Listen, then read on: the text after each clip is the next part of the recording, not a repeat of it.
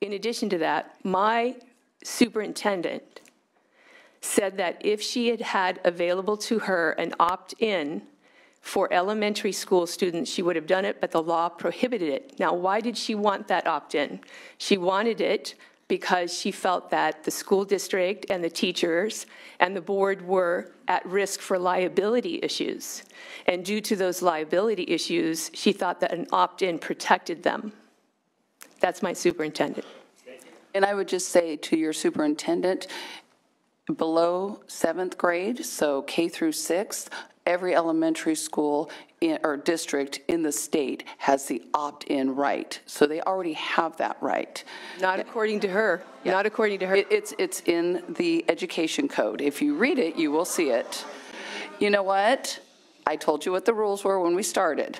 If you like it, you go like this. If you don't like it, you're quiet. Otherwise, you'll be asked to leave.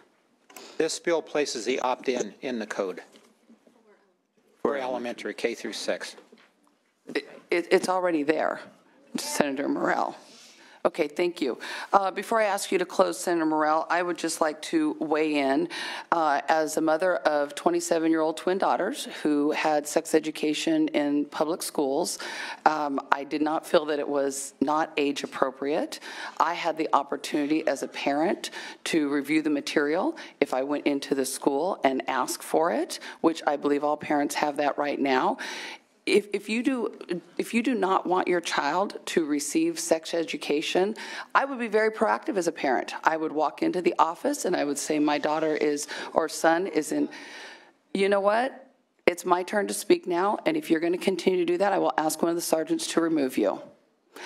If I did not want my child to receive sex education, I would go into the office, I would speak to the principal, and I would ask that whenever the time arises that they're going to teach sex education, that I did not want my child to be a part of that.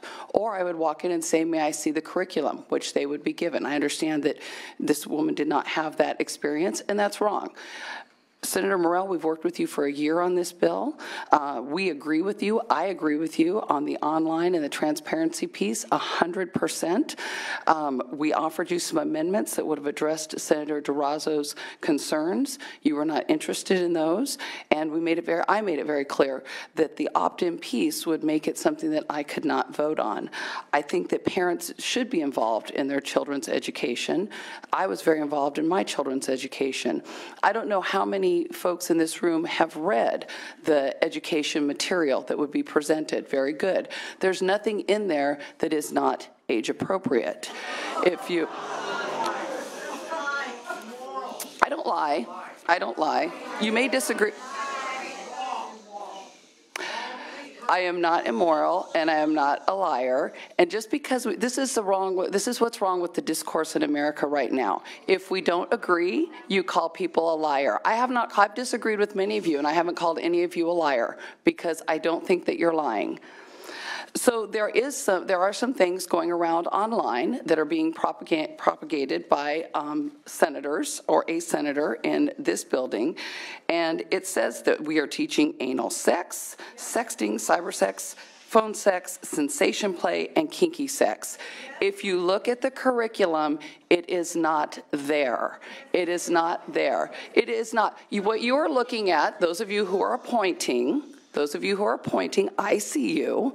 What you're pointing out was removed. That was a version. Okay, well, we have a fundamental disagreement. It's not there. It's not being taught.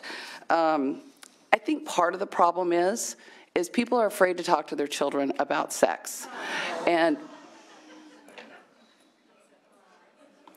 thank you. And it's not condescending.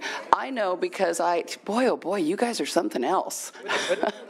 Senator Morrell, maybe you can ask your witnesses to be respectful of the process. I'd ask you to be respectful of the parent. I would ask you to be respectful, but also their parents, you are lecturing. So I'm not lecturing, I'm giving my opinion. You know what? But we're done. I am recommending a no vote on the bill. Senator Morrell, please close. Thank you, Senator Leyva, for your lecture. Madam Secretary, please call the roll. Is someone, Senator, you already moved the bill. Okay. It has been moved by Senator Wilk. Madam Secretary, please call the roll. Item 1, SB 673, the motion is due pass to appropriations. Leyva? No. Leyva, no. Wilk? Aye. Wilk, aye. Chang? Aye. Chang, aye. Durazo? Durazo, no. Glazer? Glazer, no. McGuire? Pan? No. Pan, no.